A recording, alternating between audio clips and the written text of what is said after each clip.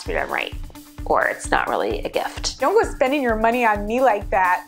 I don't want roses. Ranunculus is where it's at. I'd like to go outside and recite poetry. The contemporary Valentine's Day holiday is widely accepted as a way to celebrate love. I just want to know where we're going ahead of time so that I can read the menu. Throw me in first class.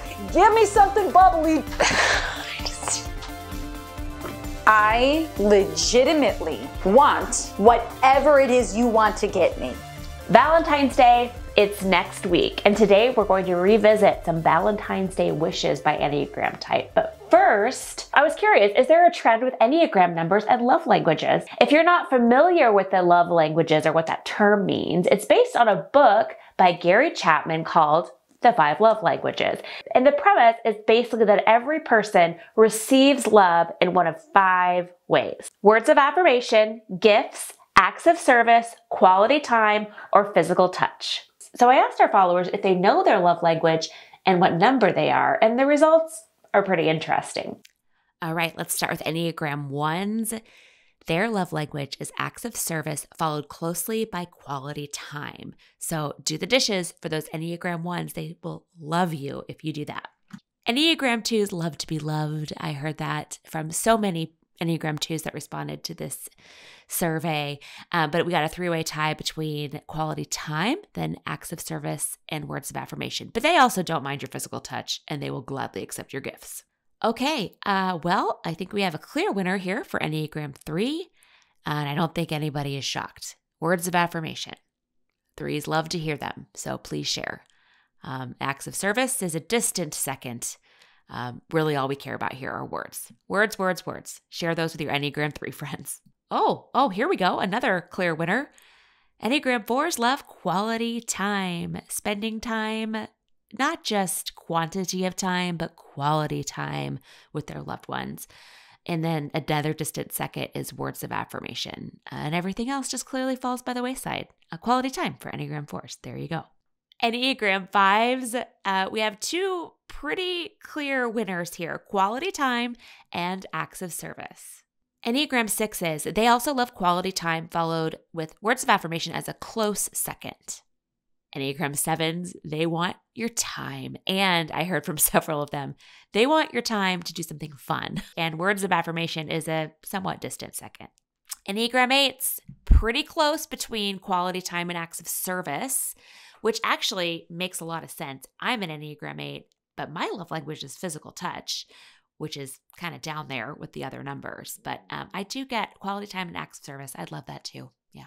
And finally, Enneagram 9s, and it's a basic tie between quality time and words of affirmation. So spend some quality time with your Enneagram 9s and tell them lots of nice things about them, and that will make them feel loved. Thanks so much for participating in that. I usually post questions like that over on our Instagram page, so if you're not following us, make sure you do. We are at Top Knot Comedy over there. Now, Leann and I talking about Valentine's Day wishes by Enneagram type. I like to keep Valentine's Day simple. I don't want a lot of gifts. Maybe restocking our pantry, going to Costco for me, getting some toilet paper, putting it on the toilet paper dispenser, doing the dishes, putting them away in the right spots though. Folding the laundry, condo fold. Help around the house would be great, but it has to be done right, or it's not really a gift.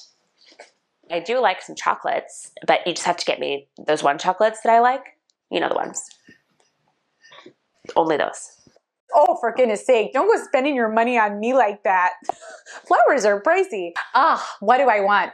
I would love the chance to make my husband his favorite frittata in bed. He's just so excited, the way his eyes light up when I come in with the tray. Oh, Valentine's Day is fun. I can think of no more romantic way to spend the day than watching his favorite basketball team compete for hours on end. Swoosh romance. I'm hoping that my husband plans out my perfect day to my exact specifications, but it's a total surprise to me. I would like the day to start with a beautiful bouquet of ranunculus. I don't want roses. No. Ranunculus is where it's at. Plus it's fun to say, ranuncula. Breakfast served to me in bed with a mimosa with gluten-free toast and avocado. I would want to start the day just by spending some time enveloped in meditative silence, looking into one another's eyes, saying everything without saying anything. And then after we enjoy a cup of herbal tea, I'd like to go outside and recite poetry. It will be the end of winter, but the beginning of spring, the perfect time for butterbur, maybe some primrose, greater stitchwort. And then we'll take those flowers and press them together in the pages of a book so that we kill them but on purpose, thus immortalizing them. Valentine's Day is not my favorite holiday for a number of reasons. It has roots, of course, as everybody knows, in the Roman festival of Lupercalia, which was held in mid-February. I mean, it was quite barbaric. And it wasn't until the 5th century, I believe, as everybody knows, that Pope Gelasius replaced it with what we now call St. Valentine's Day. The contemporary Valentine's Day holiday is widely accepted as a way to celebrate love and affection, I guess. What I would like is for breakfast, lunch, and dinner to be delivered to me via courier. And I would not like to leave the confines of my living room for the entire day. I really don't care where we go for dinner. I just want to know where we're going ahead of time so that I can read the menu and plan out what I'm going to have, and I can take a look at the Yelp reviews. For a box of chocolates, I don't want anything made at home or handmade in someone else's kitchen. I'd rather have like Russell Stover or Whitman's chocolates, like sealed shut.